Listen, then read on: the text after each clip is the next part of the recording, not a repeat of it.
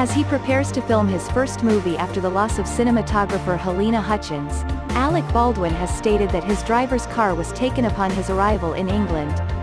In a rambling video posted on Instagram on Saturday, the actor, 63, who arrived at Heathrow Airport on Friday, fought to hold back his laughter as he described how the vehicle was stolen.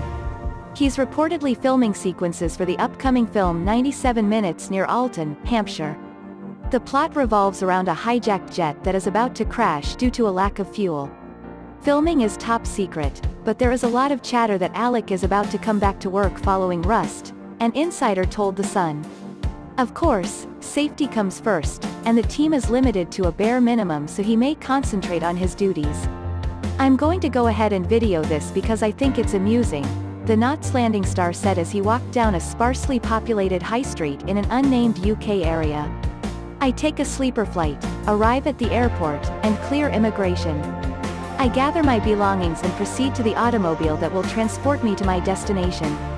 And the driver adds, "Yeah, we're going to go to the car park," he continues in his self-avowed, poor, British accent.